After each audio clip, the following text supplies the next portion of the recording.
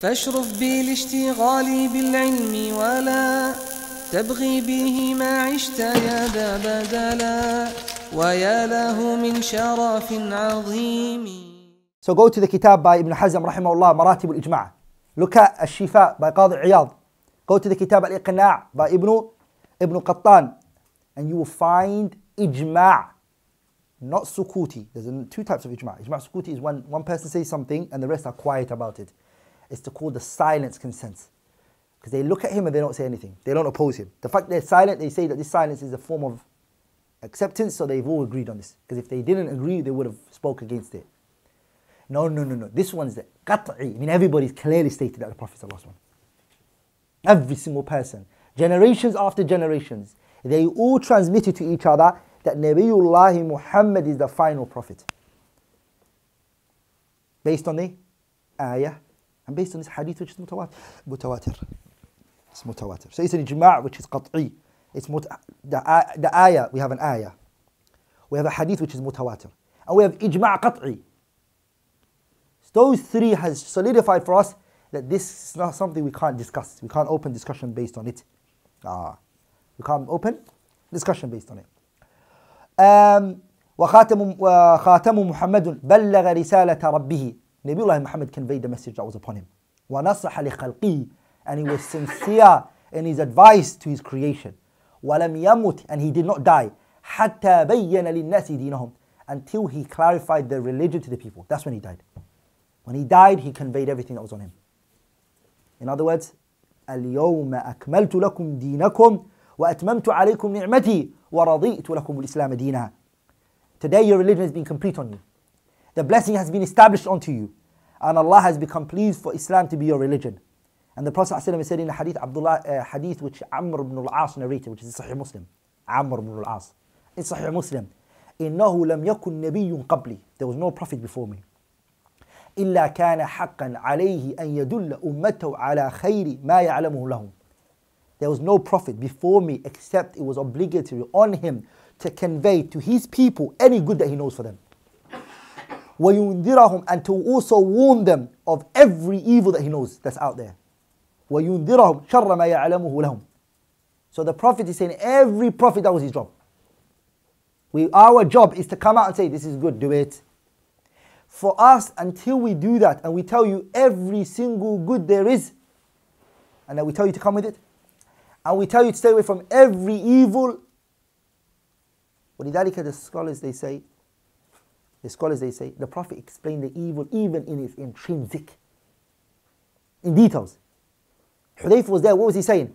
كان الناس يسألون رسول الله صلى الله عليه وسلم عن الخير وكنت أسأله عن الشر مخافة أن يدركني. عرفت الشر لا للشر ولكن لتوقيه ومن لم يعرف الشر من الخير يقع فيه. He all wanted to know the evil. And this is exactly what the Prophet did when he climbed the Utum min Atam al-Medina. And he said, إني أرى الفتن خلال بيوتكم كمواقع القطر.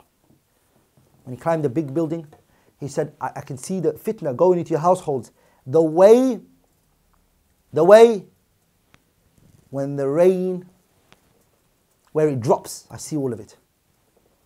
The Prophet ﷺ, he warned and he conveyed everything that was upon him. ولذلك العلامة ابن حزم, so I brought you an ayah from the Quran, اليوم أكملت لكم. Also the hadith, which is in Sahih Muslim, in the hadith Amr ibn al-As. Also ijma', that the Prophet conveyed everything. Ibn Hazm in his kitab Maratib al-Ijma', he says, اتفقوا, they all unanimously agreed upon. أنه منذ مات النبي صلى الله عليه وسلم فقد انقطع الوحي وكمل الدين واستقر. He said they agreed, ulama have agreed, that since the Prophet ﷺ died, the revelation is over. No mystic Sufi can come up to you and say to you, oh wallahi, Allah is talking to me. Yeah? Or says, which they always do, حدثنا فلان عن فلان. No. حدثني قلبي عن ربي. I got the shortest chain. My heart told me from Allah. لا. انقطع الوحي. This is kufra and ridda. The person who's talking to you is قلبي عن شيطاني. It's not قلبي عن ربي. Allah is not the one talking to you. It is shaitan who is sending revelation onto you. So revelation is over. This is ijma'. Also, the religion is complete. Since the revelation is over, the religion is complete. This is unanimous agreement, Ibn Hazm is saying. So if the religion is over and is complete, what is this that you're trying to bring into the religion? If the religion is complete, if that day when the ayah came down and it's saying to us, oh people, this is what I'm pleased with, where does yours come in? Allah said, this is the blessing that Allah was talking about. That night, that day, Yawm Arafah, the day of Arafah when the ayah came down, which is the 9th of Dhul Hijjah, the day before Eid al-Adha, where does Mawlid al-Nabawi or the celebration of Isra al-Mi'raj, where does it fall into this? Muhim. Very important, this question. Also, Abu Ishaq al-Shatibi in his Kitab al-I'tisam, he says, وثبت أن النبي صلى الله عليه وسلم لم يمت حتى أتى ببيان جميع ما يحتاج إليه في أمر الدين والدنيا. The Prophet did not die except he clarified everything worldly or religiously affairs. The religious and worldly affairs. وهذا, and this is لا مخالف عليه من أهل السنة. This is an issue Ahl Sunnah haven't differed on. Two people transmitted the ijma' for you. So it's very important that one keeps this in mind. The Prophet ﷺ conveyed everything. Now, then the Sheikh goes on to saying, وَلَا يُؤْمِنُ أَحَدٌ, one is not a believer, حتى يحبه صلى الله عليه وسلم أشد من محبته للأب والابن والنفس وغير ذلك. That one is not a believer until what? Until he loves the Prophet صلى الله عليه وسلم more than his own children, more than his own parents, more than yourself, and more than anything. You love him more, عليه الصلاة والسلام. And this is what is from the hadith Sahih Muslim in hadith Anas ibn Malik. لا يؤمن أحدكم حتى أكون أحب إليه من ولده ووالده والناس أجمعين. That you're not a true believer until I become more beloved to you than your child, than your parents, and to every single person out there. Everyone, including yourself. ولذلك Umar, he came to the Prophet صلى الله عليه وسلم. Umar came to the Prophet صلى الله عليه وسلم, hadith Sahih al-Bukhari, that he said, Ya Rasulullah, لأنت أحب إلي من كل شيء. You are more beloved to me than anybody. You are more beloved to me than anyone. إلا من نفسي, except myself. فقال له النبي صلى الله عليه وسلم, the Prophet said to him, لا, no Umar. والذي نفسي بيدي, I swear by the Lord, in which my soul is in his hand, حتى أكون أحب إليك من نفسك, until I become more beloved to you than your own self. فقال له عمر, then Umar responded by saying, فإنه الآن, right now I love you more then. Now I love you more. لأنت, you are أحب إلي من نفسي. You are more beloved to me now than myself. فقال له النبي صلى الله عليه وسلم, the Prophet then said to him, الآن يا عمر, now you have, this is the Iman. This is the Iman.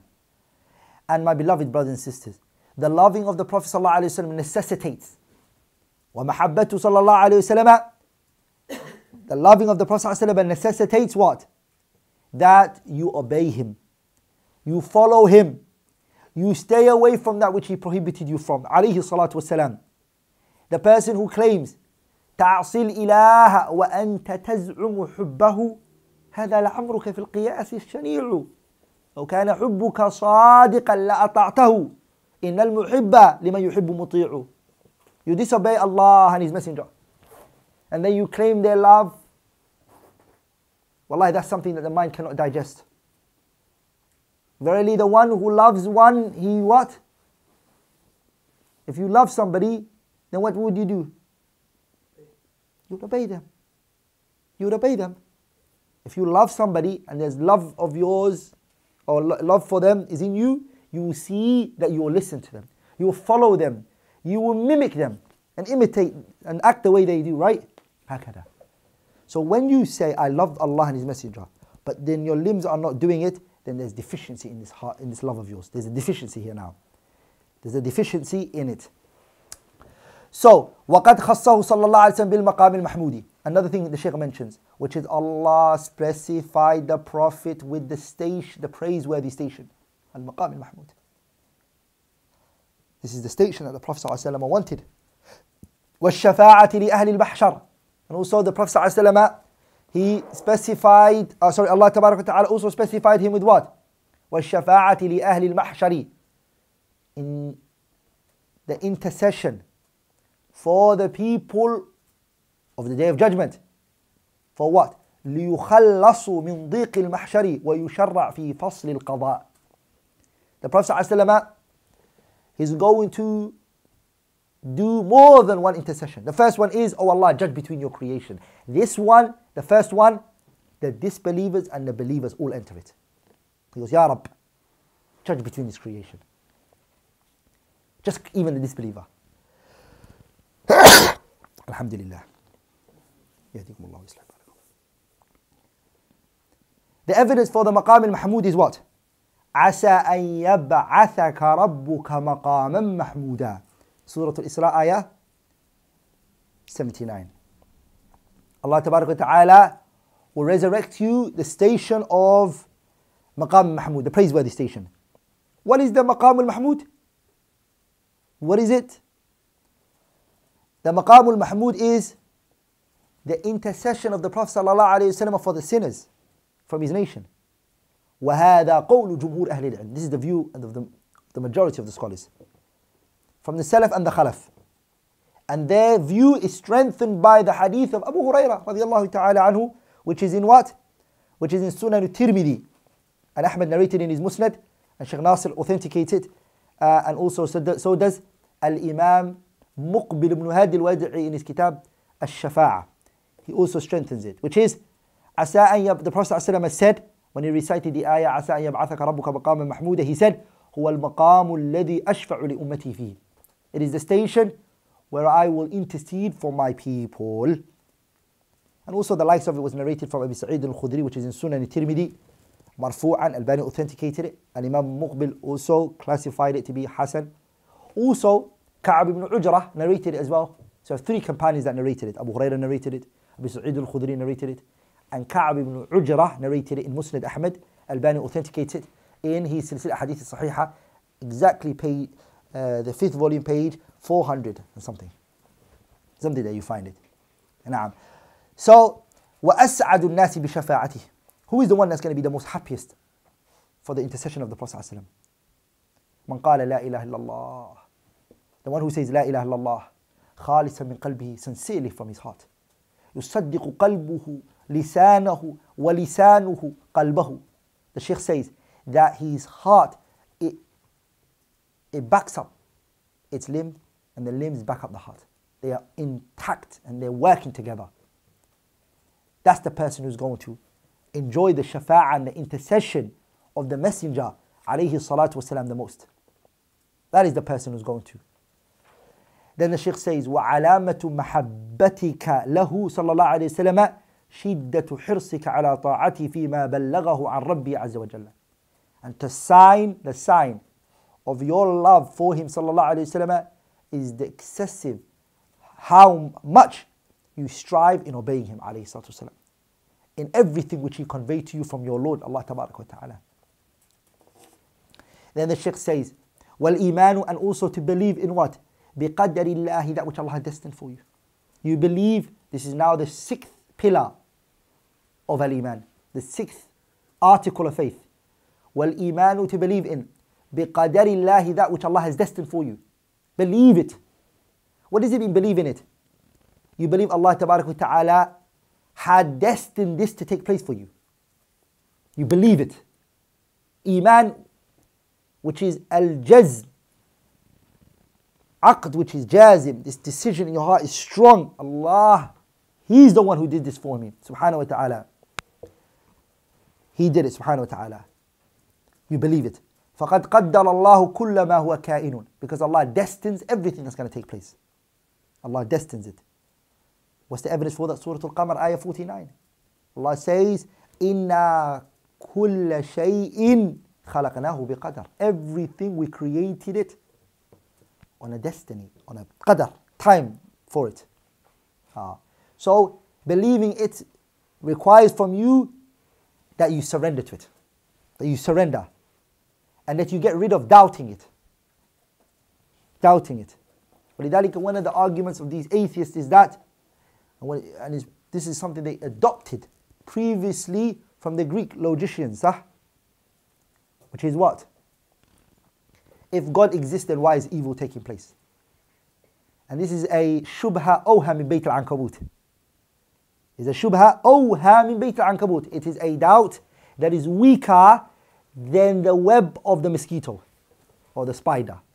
Nothing. It's easy to respond to it. And inshallah ta'ala, when we do our series on atheism, there's shubuhat and answering it, we will do that inshallah ta'ala there. Because Allah ta'ala, everything He has done, He's done it with wisdom. How many times have people thought this thing was bad for them, but it turned out to be good for them?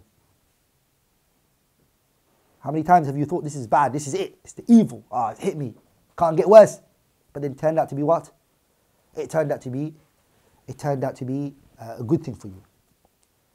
ولذلك the Prophet ﷺ said in hadith Sahih Muslim, من حديث Abdullah ibn Umar.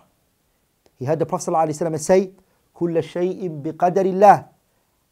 Everything is with what? Is with the qadr of Allah. حتى الكيس والعجز.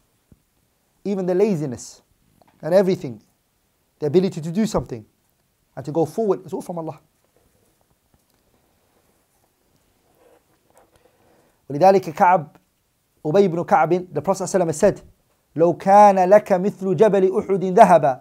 If you have, the Prophet said, the mountain of Uhud of gold, and then you go and أنفقته في سبيل الله, you give it out for the sake of Allah, ما قبله الله منك, Allah will never accept that from you. حتى تؤمن بالقدر, until you believe in the qadr, O Ka'b. وتعلم, and that you know, أن ما أصابك, that which has afflicted you, لم يكن ليخطئك, it wasn't meant to miss you. وأن ما أخطأك, and that which missed you, لم يكن ليصيبك, it wasn't meant to happen for you. وإن مت, and if you die upon other than that, وإن مت على غير هذا دخلت النار, you will enter the hellfire. Imam Ahmad narrated in Abu Dawood. So this is what it is. This is the essence of it. That everything that happens to you because it was meant to happen to you. And anything that wasn't meant to happen to you and then you strove for and it never happened, it was never meant to happen. The qadarullah, that Allah, it's in His hand. And wallahi, the nation who are most depressed is those who place everything in their own hands and say, I am the one who's going to run everything. The fact that you can give something to Allah, which is already His, and you say Allah is the one who's going to control this, it takes that stress off you. It takes that panicking off you. And then when you surrender, your heart becomes even more at ease. So, believing in the qadar is of your benefit. It's of your benefit. ثم بين لعباده ما يقربهم إليه وما يبعدهم عنه. Then Allah Tabarak wa Ta'ala, He clarified that which will get them closer to Him and that which will distance them from Him. Allah clarified everything that will get us closer to Him. And He also told us every single thing that will distance us from Him. Surah An-Nisa, ayah 176, Allah says, يُبَيِّنُ اللَّهُ لَكُمْ. Allah clarifies for you and makes it clear for you. أَن تَضِلُّوا, to be misguided. وَاللَّهُ بِكُلِّ شَيْءٍ عَلِيمٌ. Allah clarifies everything for you so you don't become misguided. He does that for you, subhanahu wa ta'ala. He hasn't left you in the dark and just said, you know what, you managed to come to the conclusion yourself. Get to the answers for your own self. لا, you were guided and you were told everything which you need to do. كما أرشدهم بعقولهم إلى ما ينفعهم في دنياهم وما يضرهم فيها. The same way Allah guided them intellectually to that which will benefit them in their dunya and that which will harm them. Allah gave you a brain. You won't throw yourself into a fire. You know it burns and you know it hurts if you go into it. Who gave you that mind to know that? No one's ever given you a class that the fire burns and it doesn't. But you know that. He gave you that aql and that brain for you to know what can benefit you and what can harm you. He's given that to you. This is an intrinsic, innate ability. Subhanahu wa ta'ala. ولذلك, currently now that I'm doing linguistics, I'm studying linguistics, one of the things they speak about is the theories of language. And how language is gained, right? Sa'ad would know, he's studying it. One of the strongest arguments, or the strongest argument, is language is innate ability. That's why they use the term acquire language, and they don't use the word learn language. So the acquiring of language, meaning the speaking, is nothing that a child has to go to school for. All you do is you find that the child is speaking. Whereas the writing and the reading and the child actually requires what? Who's placed that in him? هذا وحده يدل على شيء. That itself shows something. All you know is you find out is your child's actually speaking to you now. It's conversing with you. He understands what you're telling him. He knows his name from all the names that are out there. He knows this is his name. This is what? It's an innate ability that's built inside it. Allah placed a chip in the brain of the human to know to speak. No, you can have a parrot for the rest of your life. It will not be able to speak except that which you taught it. The child, wallahi, I see it in my own children. They follow the English grammar in words they've never heard, they will apply it. That's the power here. They will try to apply, this is the thing that no parrot can ever do. Parrot will only say what you taught him. Children will get a new word and they'll try to add the ed to the end of that word. Even if it's not a word that can use an ed. Like for example, my kids try to say he eated instead of he ate. But how do they know that the ed shows a past tense? I've never taught them that. This is innate ability. They've learnt the pattern of the language. Does it make sense? Noam Chomsky tries to say that the language is a universal grammar, which every language, there's one common thread that runs between all of them. The point is that the child knows this. Who's done this? هذا يدل على صانع. It shows a creator, خالق that created them. على كل حال, Allah has given them that brain, this aqal, that benefits them in their worldly affairs. My child's born today. If I try to get him close to a fire, he'll start crying. Try it on your daughter. The minute she feels the heat, she'll cry. And she wouldn't like it. No one's ever told her that fire can burn. She's never taken school on that. So this is what? That which benefits them and that which harms them. ثُمَّ جَعَلَ لَهُم مِّنَ التَّمْكِينِ وَالِاسْتِطَاعَةِ مَا جَعَلَ. And then Allah also placed in them to be mumakkin on this earth, and the ability He gave to them. He gave you ability. You're able to do this. He didn't take physical ability away from you, subhanahu wa ta'ala. فَالْإِنسَانُ مُتَمَكِّنٌ مُسْتَطِيعٌ أَن يُؤْمِنَ وَيَكْفُرُ. Allah gave you, as a human, the ability, the strength to believe, or the strength to disbelieve. He gave that to you. But He also gave you the brain to know what's good for you and what's bad for you. And He also gave you the ability to obey or to disobey.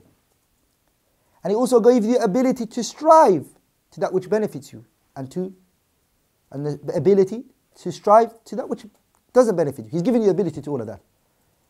فَمَنِ اخْتَارَ الْخَيْرَ. Because He's given you the ability, He's going to question you for the ability. This is something He gave you, subhanahu wa ta'ala. فَمَنِ اخْتَارَ الْخَيْرَ. If you then choose the good with the ability He gave you, فَهُوَ سَعِيدٌ مُوَفَّقٌ. You will be happy and you're going to gain prosperity in the hereafter. وَمَنِ اخْتَارَ الشَّرَّ فَهُوَ الشَّقِيُّ الْمُوَبَّقُ. أما الموبق. وَمَنِ اخْتَارَ الشَّرَّ فَهُوَ الشَّقِيُّ الْمُوبَقُ. If you take the evil, then you're a destroyed, evil individual. وَمَنْ قَدَّرَ اللَّهُ عَزَّ وَجَلَّ هَذَا وَهَذَا وَقَدْ قَدَّرَ اللَّهُ عَزَّ وَجَلَّ هَذَا وَهَذَا وَلَهُ الْحُجَّةُ الْبَالِغَةِ عَلَى هَذَا وَهَذَا. Allah destined this one, the good and the evil.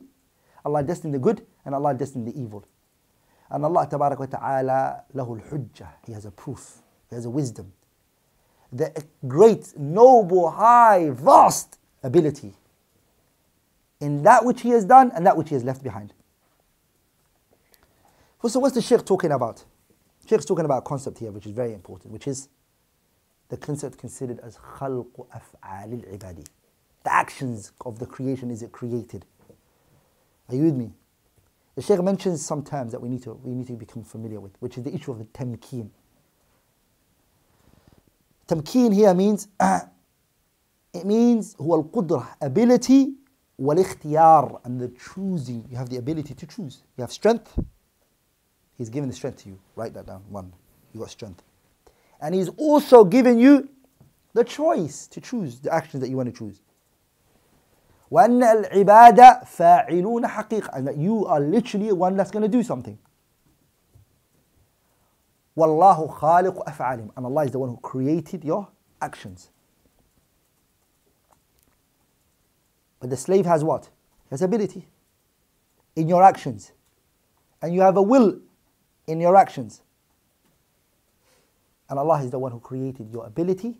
And Allah tabarak wa ta'ala is the one who created your will. He The word muwabbakh, it means, as I said before, al-halik, the destroyed one, because of his sins. As Allah subhanahu wa ta'ala mentions, وَقُلِ الْحَقُّ مِنْ رَبِّكَ فَمَنْ شَاءَ فَلْيُؤْمِنْ وَمَنْ شَاءَ فَلْيَكْفُرْ إِنَّا أَعْتَدْنَا لِلظَّالِمِينَ نَارًا أَحَاطَ بِهِمْ سُرَادِقُهَا. Say to them, Muhammad, the truth is from your Lord. Any one of you who wants to believe, go believe. Any one of you who wants to disbelieve, then disbelieve. But remember, I've prepared a severe punishment for those who go against the command of Allah. So here is that concept, and I inshallah ta'ala hope to go through this concept of khalq af'al al-ibad more in details, more explanation in the book of Imam al-Bukhari, khalq af'al al-ibad. It's better that we leave that topic for there, inshallah ta'ala. There are other more points that we can mention, but for today, inshallah, we'll conclude there, inshallah ta'ala. Anything which I have said that was wrong, فَإِنَّهُ مِنِّي وَمِنَ الشَّيْطَانِ وَاللَّهُ وَرَسُولُهُ بَرِيئَانِ مِنْهُ سُبْحَانَكَ اللَّهُمَّ بِحَمْدِكَ أَشْهَدُ أَن لَا إِلَهَ إِلَّا اللَّهُ أَسْتَغْفِرُكَ وَأَتُوبُ إِلَيْكَ.